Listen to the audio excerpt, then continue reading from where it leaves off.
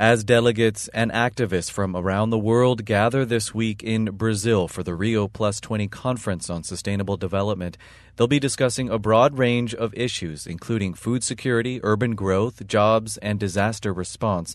Advocates are also drawing attention to the corporate influence at the UN-backed conference and calling for an alternative to extractive industries such as mining. According to a draft text of the Rio+20 resolution obtained and published by The Guardian today, delegates will include mining as a way to alleviate poverty and help countries to meet development goals. The text also calls for strong government oversight of mining. Mining plays a big role in many developing countries, including Haiti, as the country continues to recover from the devastating earthquake of 2010 and pervasive government corruption. Foreign companies are rushing in to mine for gold. According to a 10-month investigation by local reporters and students with Haiti Grassroots Watch, 1/3 of the land in northern Haiti is under exploration, research, or extraction by foreign companies, and some residents are worried about environmental destruction. One of those residents is Elie Florestan from Grand Bois. I think a mine might cause a lot of problems for us. They say the mine will use our river.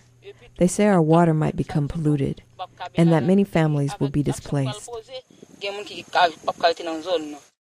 Two of the foreign companies most aggressively pushing for mining are Eurasian Minerals, based in Canada, and Newmont, based in the U.S. According to Haiti Grassroots Watch, 2 Haitian ministers recently signed a Memorandum of Understanding with Newmont and Eurasian that says the companies can begin drilling at one of their sites, a violation of Haitian law, which states no drilling can occur without a mining convention. The mining companies have promised to provide much-needed jobs in the area, and some residents expressed support for the projects. Anthony Silvestre, a resident of Morne Bossa, said some of the land in his area was rich with the mineral. We feel very strongly about something. We like foreigners a lot. When foreigners come and work with us, we're proud and it's beautiful. If they make a mine at Morne Bossa, it would be as if God himself came down from heaven. Residents and community journalists are organizing to demand more transparency in the process, but the pace is picking up. One of the mining firms, Eurasian Minerals, has collected 44,000 samples, and Newmont is considering at least 5 mine sites. The government's role has also been called into question. A former Minister of the Economy and Finances is now a paid consultant for Newmont, and residents have struggled to get information about the projects. Arnolt Jean is a farmer in Lakwev. He calls the government irresponsible.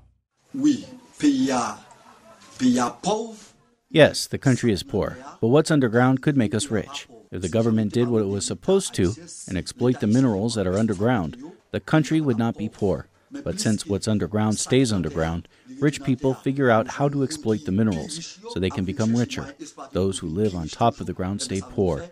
Those who exploit what's underground get even richer. Despite millions of dollars of aid money pouring into Haiti, the government still lacks resources to adequately monitor mining or oversee future projects.